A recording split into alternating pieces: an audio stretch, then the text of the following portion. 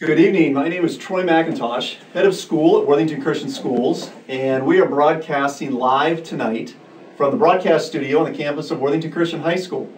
Thank you for joining us. We have been having some minor technical difficulties here with our network, and so because of that, those of you watching live will not be able to see any of the graphics that we had planned. But we do plan to insert those graphics onto the tape version, so those of you who will be watching this later will be able to see the visuals and the graphics that are included with tonight's speech. God continues to do some pretty amazing things in the lives of our students and our community at Worthington Christian Schools. And we're looking forward to sharing some of those with you tonight, to give you a peek inside some of the things that are going on at Worthington Christian. It is our daily work as faculty and as a school and our students to take captive every thought in order to make it obedient to Christ. That is the primary mission of a Christian school, as Paul exhorts us in 2 Corinthians. I will tonight primarily be focusing on our 4 priorities of our strategic plan. The first priority is teaching and learning. The second priority has to do with faculty. The third priority centers on finances and communication.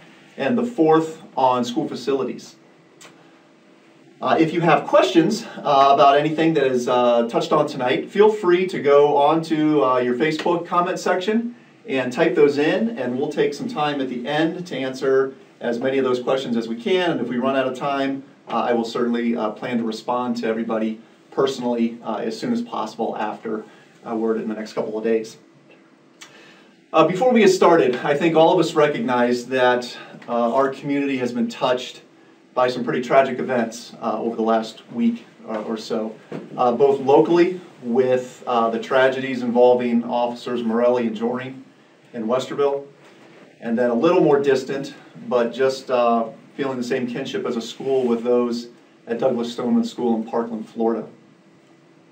These events are tragic reminders that we live in a tumultuous and fallen world, and I think it highlights the mission and importance that we have as a Christian school to develop young people who are able to think biblically about the culture and the world that they live in. Our prayers are with the people who have been affected by that. We grieve with them. And yet at the same time, we want to be able to take those events and build into our students an ability to respond to them as Christians ought to. School security, of course, involves a lot of planning, and we spend a lot of time with that at WC. We care very much about the safety of our students. And so because of that, I just want to briefly highlight some of the security measures that we have taken at WC, both previously and as a result of this. First of all, we have comprehensive school safety and emergency plans that have been reviewed by the Department of Homeland Security and have been submitted and filed with the Ohio Attorney General's office. Those are reviewed and refiled annually. Of course, as you know, if you've been to our campuses, all of our exterior doors are locked. Nobody may enter without identifying themselves through the buzzer lock system or if they have a key fob. Each of our classroom doors in each of our buildings are lockable from the inside with a thumb lock, not requiring a key. If we need to go into a lockdown situation, each of those rooms are quickly and easily secured from the outside hallway. In addition, we have 78 security cameras across our 3 campuses that are monitored on a regular basis. We would be able to identify the location of any threat immediately if that were to happen. We have regular training for our faculty and staff and our students, so they're familiar with procedures should we have any kind of threat exhibit itself on campus. And then lastly, as you know, we have recently installed a system called Threat Extinguisher on each of our campuses, which allows us to use high-grade, military-grade pepper spray so that we could put down any threat that comes on campus without the concern of secondary damage to people, innocent people who might be in the way of live ammunition. We believe that's a pretty effective measure. It's also attached to an alarm system, both locally, so as soon as that canister is pulled, we will be able to notify everybody in the building. It'll also be send an immediate alert to first responders in the area so that we can get those people, police, responding immediately to whatever threat gears up. We have 925 students in our school, and we care about each one of them. We know that they were each created in God's image. They all have value, they all have worth, and they all deserve to be protected. That's 13 more students than what we had last year, and so we're excited about that. Now, of those 925, some of them have been with us for a long time. Some of them are seniors who have been with us since kindergarten, and some of them have more recently joined us, even this year. But to each of those, we know that they come with a high calling to love, to serve them, to train and educate them as children dearly loved by God. And so we take that charge very seriously. Let me brag on some of those students for just a little bit. There are literally hundreds of examples I could give. I want to share a handful of them. First of all, we just recently announced that our senior class this year has 2 National Merit Scholarship finalists in Jake Strick and Barrett Bowen. Just to give you an idea how prestigious this is for our students, there are only 15,000 National Merit finalists nationwide, and probably several hundred in Ohio. So with over 800 high schools in the state, for us to have 2 in our senior class, we're pretty excited about that. Congratulations, Barrett and Jake. Job well done. Andrew Myhall and Everett Burns are 6th graders who were both recognized by Northwestern University Midwestern Academic Talent Search recently for their performance on the PSAT, which is the pre-SAT, the college entrance exam, that they took for 8th and 9th graders. So they took this as 6th graders, and they both finished in the top 1/10 of 1% of all 6th graders in the country. Congratulations to Andrew and Everett. You guys are truly examples of scholars in our school. On a different note, Jenna Lake is a high school student who this year started care and encouragement teams. And this was came out of Jenna's heart and desire. She talks with other students to be an encouragement and support for other people in the school who just need somebody to come alongside them and encourage them. I've been the beneficiary of that when I had shoulder surgery a few months ago. They contacted me and encouraged me in my recovery, and I know they're doing that literally with dozens and dozens of students, faculty members, and people in our community on a regular basis. Thanks, Jenna, for taking the lead on that. That's the kind of leadership that we are excited about at WC. Middle schooler Isaac Myhall has taken his knowledge that he's learned from his Bible courses at WC, and he's produced a website called 10capsule.com in which he is provided a set of Bible studies for people who are new to studying the Bible. And that is Isaac's desire to share God's Word with other people out of what he's learned here at school, and a great example of somebody who's taking what he's learning and heeding God's call to make a difference in the world around him. So thank you, Isaac, for doing that. I literally could go on and on. I mean, there are so many stories that I could share. But I also know that there's those students whose names I don't say, who have taken on the task of the daily grind of study. And that is their great accomplishment. And it is just as great as any accomplishment that we've recognized elsewhere tonight. It is taking on the grind of sticking with long division in 4th grade when it's especially difficult and it just doesn't make sense. It's differentiating their first equations in a high school math class. It's reading a new book and trying to identify the themes in that piece of literature. It's writing a paper longer than they ever have before. Maybe in 3rd grade it's a paragraph. By the time they're a sophomore or a junior, it might be 5, 6, 7, 8 pages long. It's a grind. I've seen dozens and dozens of students laboring over their work.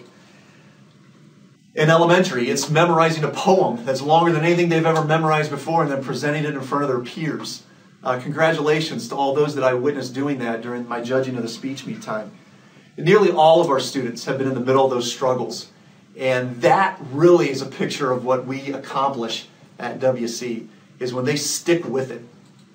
One of the things educators talk about, and we know, is that one of the biggest indicators of success, both in school and later on in life, isn't intelligence so much as it is grit, the willingness and desire to stick with it, even though the task is a difficult one and that doesn't come easily at first.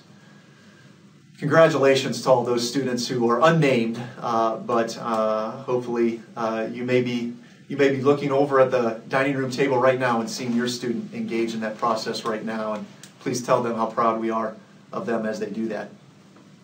As I mentioned, we have 4 priorities in our school strategic plan.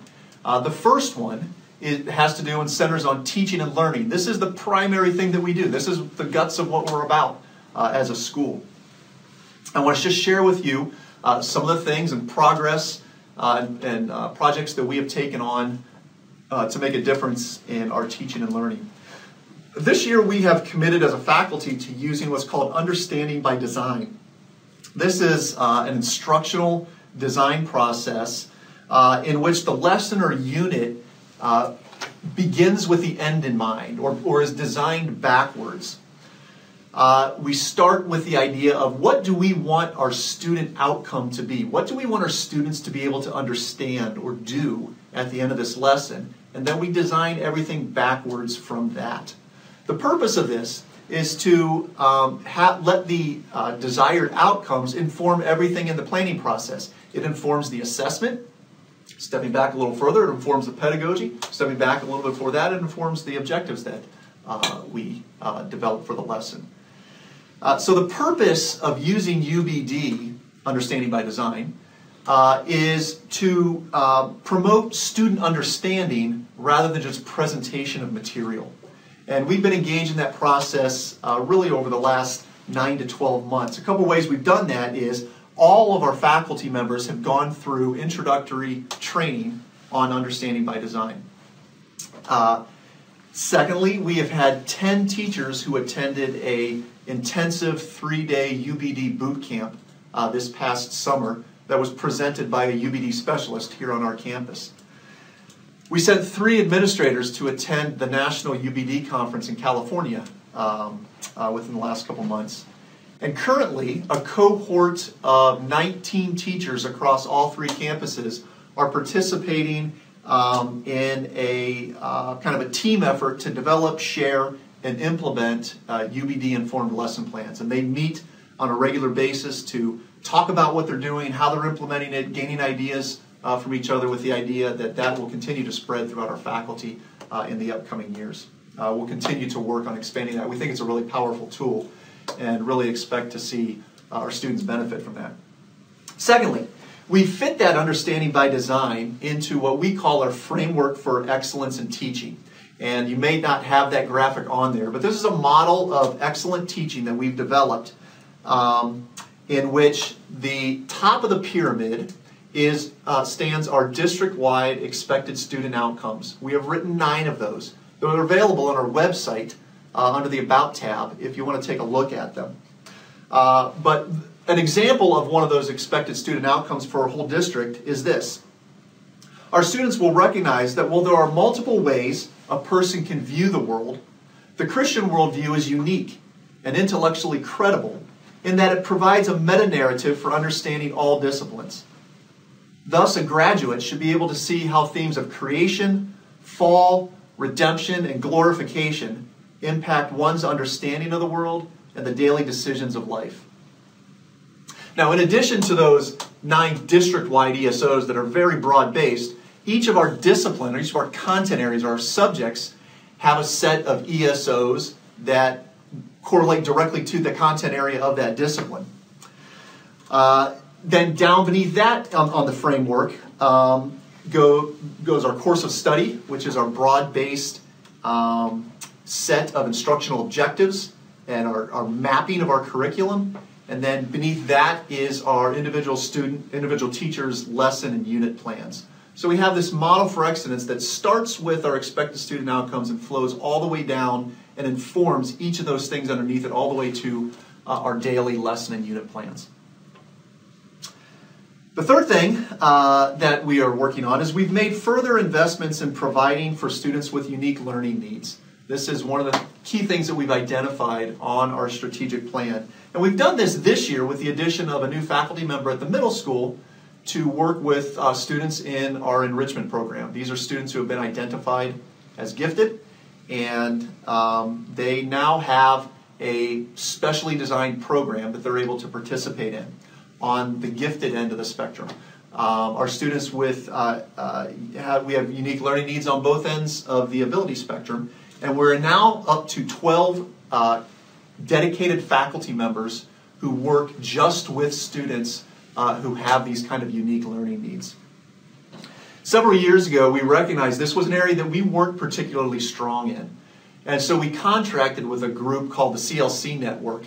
And they came in and spent a number of days on campus as a consultant, interviewing, auditing, producing a report for us with a set of recommendations that we've been implementing progressively over the last several years. And we've gotten to the point now where what was once a weakness for our school, working with students with unique learning needs, we are now at the point where it's such a strength that it was noted as a major commendation in this fall's accreditation report from the visiting team that we had from ACSI. So we're really excited about that and happy that we can serve those students in our school. A fourth thing that we're doing is similar to what I just talked about with our intervention and enrichment program. We have contracted with a consultant called Vartech to do an instructional technology and infrastructure audit. So this team has come in and actually has spent several days with us and over the course of several weeks, and they're in the process of crafting a similar report that we received for intervention and enrichment for our instructional technology and infrastructure. We expect to get that report in the next couple of weeks, and as we look forward to its recommendations, we look forward to implementing those things and really becoming the kind of school that uses technology in an effective way. Not technology for technology's sake. That's one of the things we were very clear with Vartech we didn't want to do. But we do recognize that there are some pretty powerful tools in instruction that we can leverage technology with, and we're committed to doing a better job with that. One of the new things that I know a lot of the students at our high school have taken advantage of this year is our new partnership with Mount Vernon Nazarene University, so that we are offering College Credit Plus classes on our high school campus, taught by our high school faculty, that students receive transferable college credit through Mount Vernon Nazarene University. We have about 40 students that are currently taking advantage of that. And they can earn up to 22 hours of college credit by the time they graduate. They can enter in and have a semester and a half worth of college credit before they even step on their chosen campus for college. So that's been a great program. We look forward to continuing that and improving that over the years in our partnership with Mount Vernon. Next, we're continuing to show improvement in our students' math performance. If you recall, a couple years ago, if you were with us, we made a shift in our math curriculum and approach to a program called Math in Focus. And it was a considerable change and shift in how we approach our mathematics instruction. We're pleased to report that we now have 2 years' worth of data on that shift and its effect on our students' performance. And I just want to share with you a couple things. Our STAR math assessments for all of our students in the elementary school indicate that our students over these 2 years have averaged over 13 months of growth over the 9 months of a school year. So that's almost 1.5 years of growth in each year. That is great news. We are so excited about that. That really matches some of the anecdotal reports that we're getting back from teachers. I had one teacher tell me that she couldn't believe that, who's been teaching at the grade level for a number of years, she would have never believed that students at her grade level would have been able to perform mathematically as they are under our new instructional approach. In addition, our students' Terra Nova scores, those are standardized test scores that they take every year, from last year, or from the last year of our previous math instructional program to our most recent scores with Math in Focus, show better performance at all grade levels, with an average improvement in the mean percentile rank of almost 6 percentile ranks. That's a pretty significant improvement in our math performance, and we're excited to be able to continue to use that and develop our students' mathematical thinking. Lastly, I just want to share a few examples of typical learning projects from this year. Some of these may be familiar with some of you because you've seen your kids engage in these. Our 5th grade's Ben Carson Reading Challenge was pretty cool. I was invited by the 5th grade to come down a few weeks ago because each of the students in 5th grade was challenged to read, just like Ben did, I guess, when he was a young boy, to read 7 books and then create 7 mini projects based on those books. One of those books was a Margaret Peterson Haddock's book. And one of the cool things is the author came to school to speak with the kids at the end of the challenge. So when I went down there from the invitation, the students, had one student in particular was so excited, she took me around and gave me a tour so that I could see all the mini projects that the students had done. And they really kind of decked out their room to kind of tell the story of their reading progress over that. Secondly, while I was given a tour at the middle school a few weeks ago, I walked into Debbie Gilliland's 8th grade biology class, and there was a science lab that was out. And there were petri dishes throughout, and the 8th grade students were doing a study on bacteria and bacteria colonization. And so they had gone around to various spots in the middle school where they thought would be ripe for high levels of bacteria.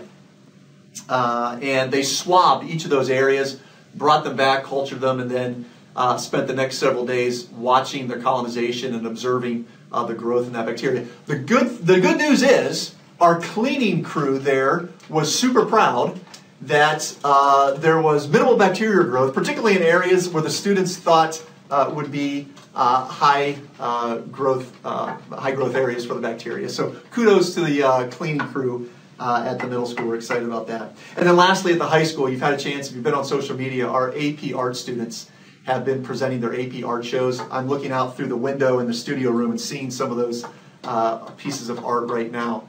Our students in our art program do an amazing job, and every year they continue to score very highly on the advanced placement scores, where they submit a portfolio to an expert panel, and those are judged, and they receive college credit from that as well, separate from the College Credit Plus program I mentioned earlier.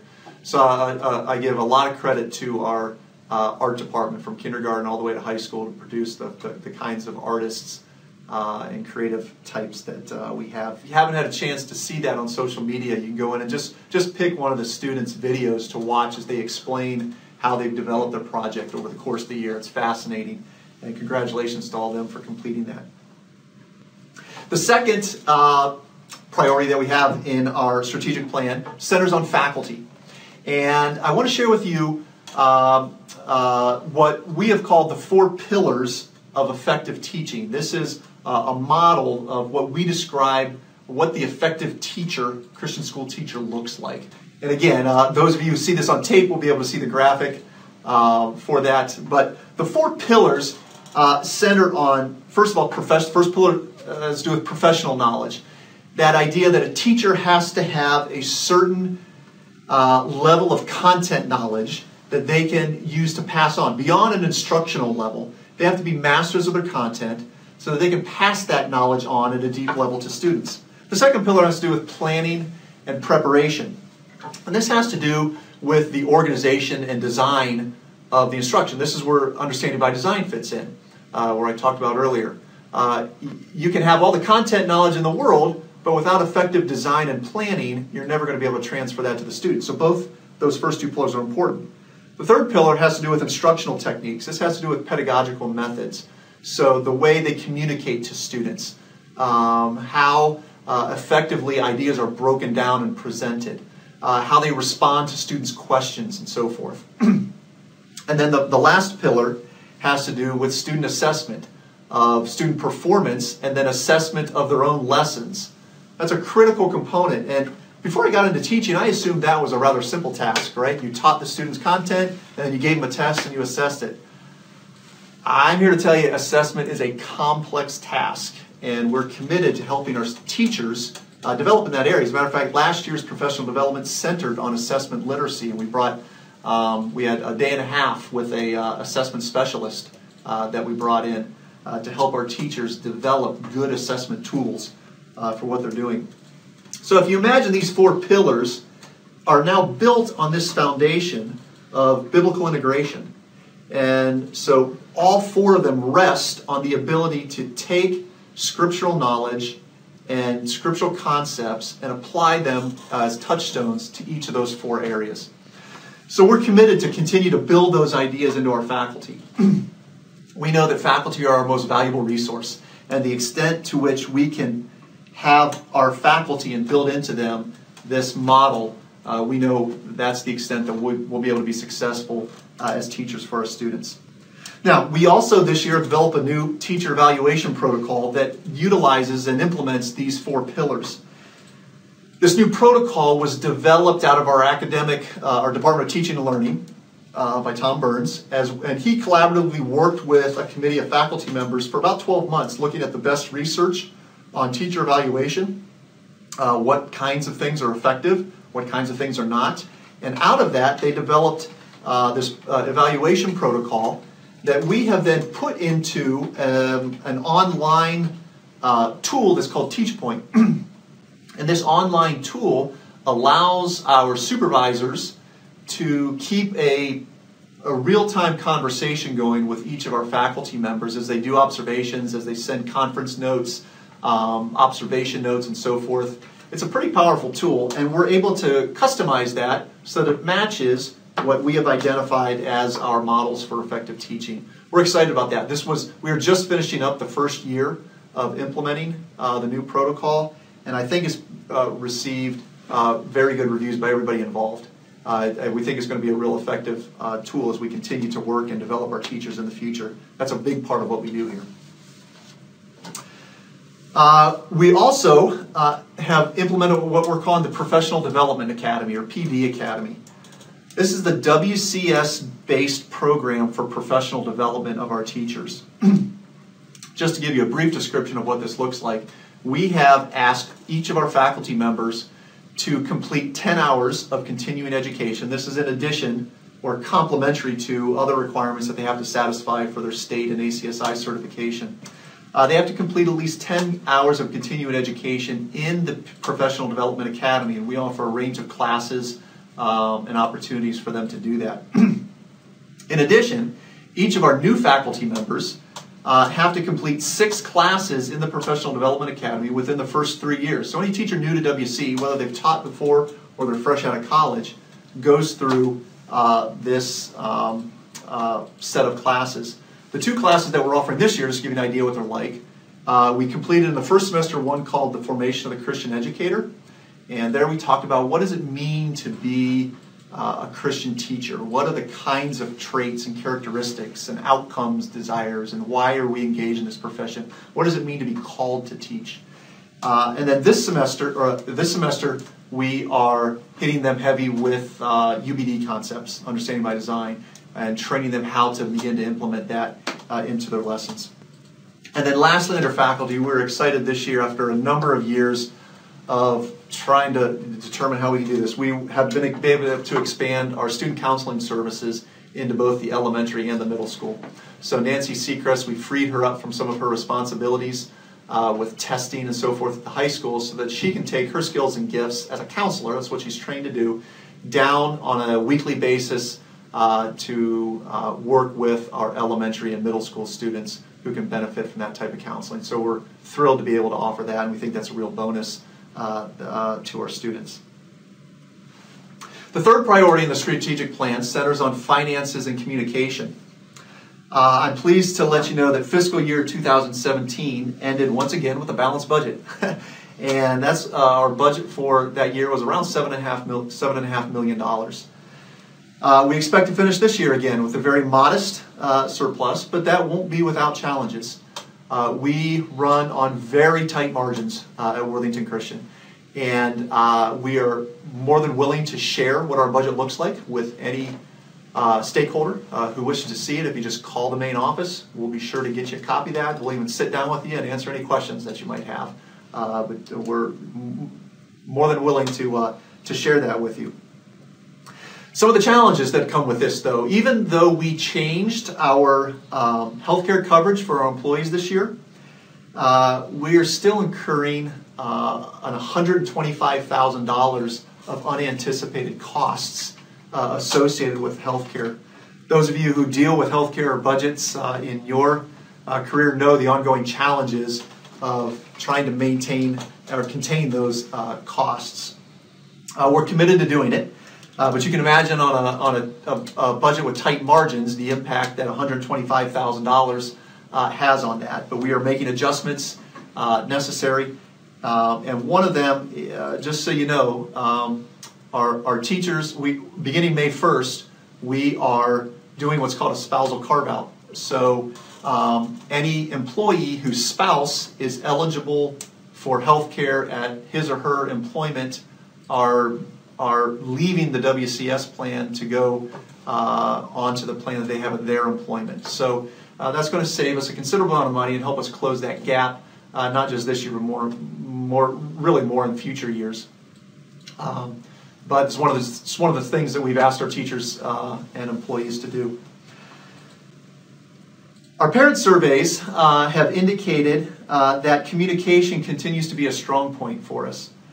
In fact, what was rated as one of our weaknesses not long ago, consistently, for years actually, has now been turned into one of our strengths. And that was reflected not only in the parent surveys that we've recently completed for our accreditation, but it was also noted again as one of the major commendations that we received on our accreditation report from last fall by ACSI. Just to give you a couple ideas of some of the things we're doing with our communications and marketing, we have implemented a brand new online application and enrollment process. So those of you who are already in and remember all those pieces of paper that we used to ask you to complete, we're getting away from that, and we are now doing that entirely online. And there was a huge commitment from probably a dozen different people in our on our staff in order to get that done, from IT to finance to marketing to admissions, all of them pulled together to really put together a really nice plan for online application enrollment to make it the best possible experience for prospective families. Secondly, and those returning families do know this, we've eliminated the re-enrollment process. So all those re-enrollment paperwork that you used to do every spring for each of your kids is now gone, and there is we've gone to a continuous enrollment model, and we're looking forward to, we're just thankful that we're able to ease that burden from our continuing families. And then many of you are using the WCS app that I know either on your iPhone or your smartphone, and that has been a huge boost to our communication, that we are able to at a single one-stop area provide school-wide information as well as building-specific information, and we're happy to be able to provide that and see that continue to grow and develop. And I know a lot of you are interacting with us on our social media accounts, and that's great. As a matter of fact, one of the most amazing statistics that I've come across is a lot of you have uploaded pictures to our SmugMug account, and a lot of you are viewing them because since the beginning of the school year, we have had over 3 million views of pictures on our SmugMug account, and that number just boggles my mind that we have that many. But I know a lot of you are viewing and uploading that. A lot of you are following us on Facebook or Instagram or Twitter, and we continue to want to provide you with the kind of communication and quality content that will help you know exactly what's going on during the school and feel as well informed as we possibly can do for you. The fourth priority has to do with facilities. And this is a significant issue for us. As you know, we've been engaged in a Forward Together capital campaign for the last several years. And we're pleased to announce that we have raised over $6.5 million toward that. We had initially planned to communicate to you what the next steps were on Forward Together. We are going to have to delay that for a very short period of time, We still plan to communicate that to you. We ran into a hurdle that has to do with our construction of the new building for the high school. We were notified 2 weeks ago that a change in building code that just occurred is going to require us to make a change in our new building that is going to cost us an additional $400,000 that we had not originally budgeted in it. So you can imagine what we are considering options and determining how to best approach that. But because of that, we've had to delay kind of unveiling what our next step plans are. We've also had some other construction cost increases as a result primarily of the hurricanes. They have caused both a labor and material increase in costs, and so we're trying to manage that as well. But we look forward to communicating to you in the very near future what the next steps are for Forward Together. Just to keep in mind what we're trying to accomplish, we want to be able to provide our students with top quality learning spaces. Perhaps the biggest thing that we've done this year has been able to move out of the modulars into the main building at the middle school. That has gotten students out of outdated, outmoded learning spaces into high quality learning spaces that just afford us to do a lot of things that we were never able to do. We want to be able to continue to do that with Worthington Christian, particularly at the high school, and really be able to set our high school facilities up for the next 4 decades. We want to have improved faculty collaborative opportunities, and perhaps most importantly, we want to be able to address the single biggest security issue that we have, which is our students moving between 2 buildings at the high school. Recent events only highlight our commitment to getting that done and our need to solve that security problem for our students. So, as I mentioned, we've raised over $6.5 million so far. It's been a long road, and one which we are extremely grateful to each of you who have personally contributed and generously donated over that time. We hope to have an announcement in the very near future about what our plans are for that. 2 things I do know, though. We remain committed to getting this project done. What we began with the elimination of the middle school modulars, we plan to finish by addressing the same kind of needs with our high school. That commitment remains solid and firm. Secondly, we are also committed to doing it without putting us in a financially untenable position. So part of the reason this has taken several years to accomplish is our commitment to not take on a debt load or a position which is going to make it difficult for us to maintain budget sustainability. So that commitment also remains, and we will be patient until we are confident that we can do that. At the same time, I just want to affirm our commitment to getting this project done. We've gone too far, and to stop, to look back, and we know this is part of what God's call is on us in our work. We're excited about the progress we've made. That first step of getting out of the modulars and putting the middle school into the main building has been a huge boon. Now we want to finish that with construction. And again, we'll keep you filled in as those details come. Just to talk a little bit about a few of the challenges. I mean, one of the challenges is obviously the Forward Together campaign. We look forward to completing that, but we still have some work to do, both in terms of raising funds and determining what kinds of modifications to the construction plan we can make in order to make this viable. But again, the kinds of challenges that we're currently facing are the high school security issue as students walk between buildings. We have music practice space issues. Students, our best musicians and vocal musicians need additional practice space outside of just the main area, and that's what we want to provide for in the new building. We need to be able to provide new science labs for the high school and any science labs for our middle school. Our middle school science teachers do an amazing job being limited by the lack of real lab space for their program. expanded media center space in all of our buildings. We're looking forward to being able to provide that. And then lastly, we want to be able to address the location of the elementary school. It is become too far south for the majority of our families, and that's the number one reason families tell us they don't come to our elementary school, is because it's just too far of a drive for them when they're coming from northern Franklin County or Delaware County.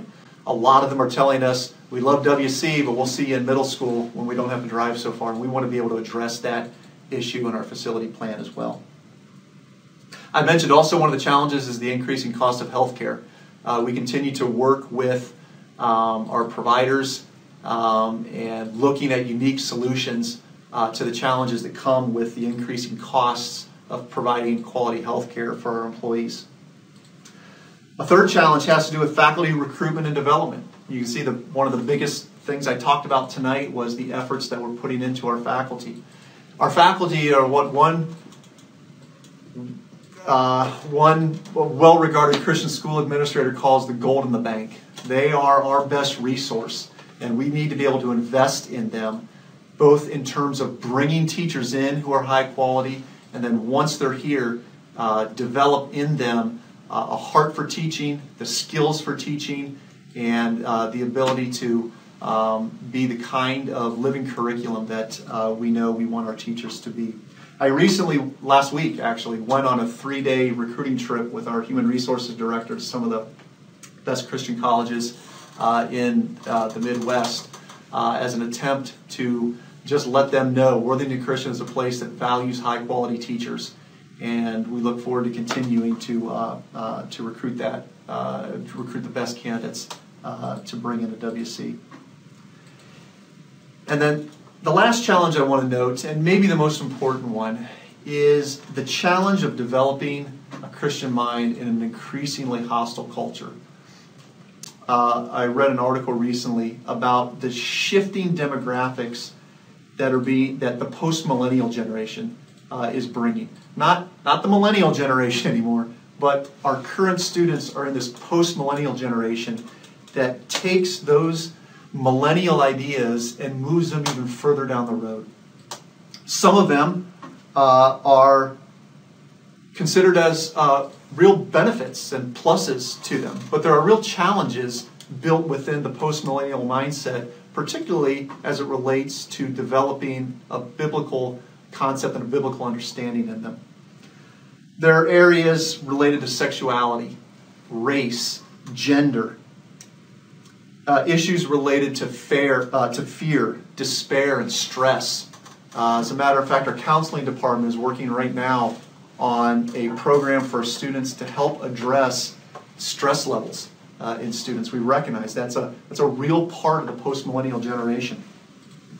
The headlines that I saw just this morning on one news site quoted a student, a current student, that says, "Every day we have to fear for our lives now."